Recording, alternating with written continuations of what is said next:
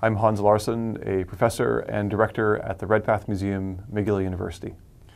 Like many kids, I was fascinated with dinosaurs, and that was shepherded by some very talented public school teachers, and then RSC fellow Philip J. Curry helped launch me into this career.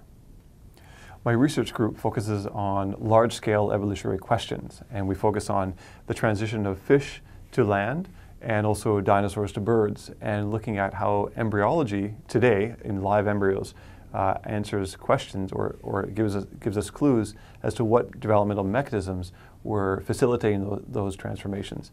We also look in Western Canada quite extensively on the end Cretaceous mass extinction to learn how the entire ecosystem at that time, 66 million years ago, was changing in the face of a mass extinction that killed off 75% of all life. This research fits well with Canada, partly because of the student training and technician training that goes into it, but also because we're discovering new dinosaurs, new fossils, new rocks, whole new ideas and ways to integrate the sort of big picture of how biology changes.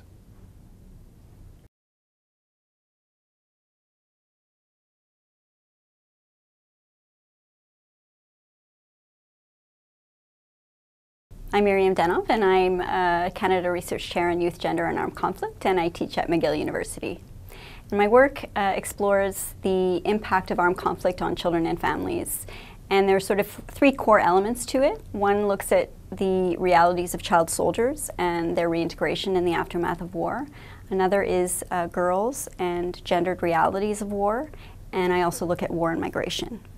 In terms of significance to Canada, each year Canada welcomes thousands of children and families from war-affected countries, and I think we need to be doing a much better job in terms of providing services and support to those individuals once they arrive and over the long term.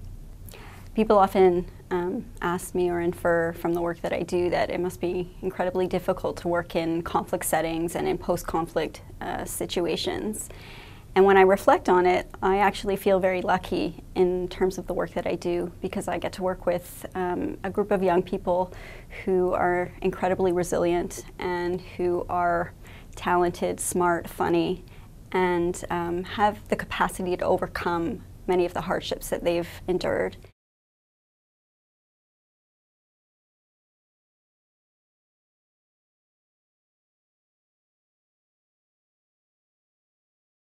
My name is Mathieu Blanchette. I'm a professor in computer science at McGill University. I like to think of myself as genome investigator, although a more classical term might be bioinformatician. So we get to write computer programs to make sense of genetics data mostly.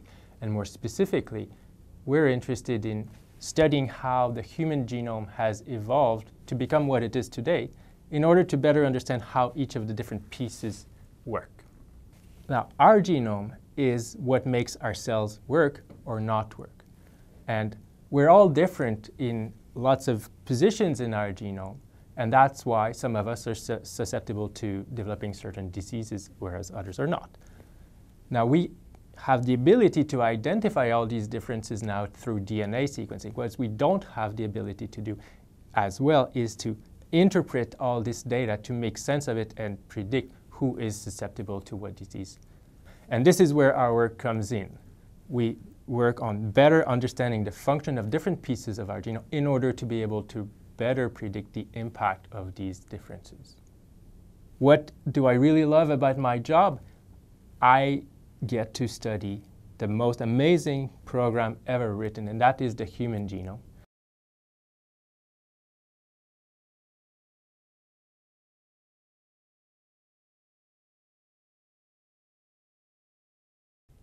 I'm Erin Hurley. I'm a theatre scholar in the Department of English at McGill University.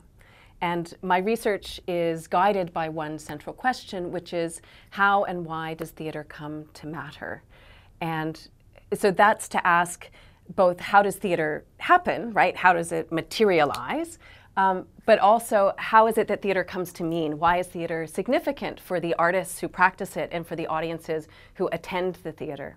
what inspires me in my research is really the contemporary theatre artists in Quebec whose work I see and get to write about, for the ways that they renew and make continually vital this ancient art form.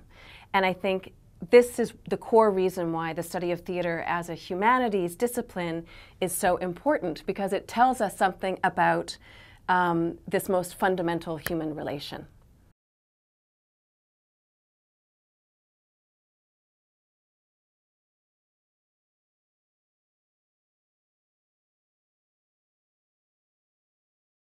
My name is Matt Dobbs, and my research is about making measurements that will help us better understand the universe in which we live, what it's made of, how it was born, how it's evolving, and how it may ultimately end. I build instruments to image the very early universe. This field is driven by technology, developing new tools that will allow us to probe, for the first time, a particular era at some wavelength and some spatial scale. Today, I'm spending a great deal of time working towards a new paradigm of telescope. At radio wavelengths, we can directly digitize the electromagnetic signals from the sky and apply advanced digital signal processing techniques to reconstruct the sky above us. Perhaps the most important thing that my research group develops is people. Young scientists and engineers in our research group get to put their heart and soul into developing and making happen new technology that has clear goals, open international collaborations, and leads the world. In this manner, I expect that their accomplishments and future achievements in science may outshine what they are doing today in our research group.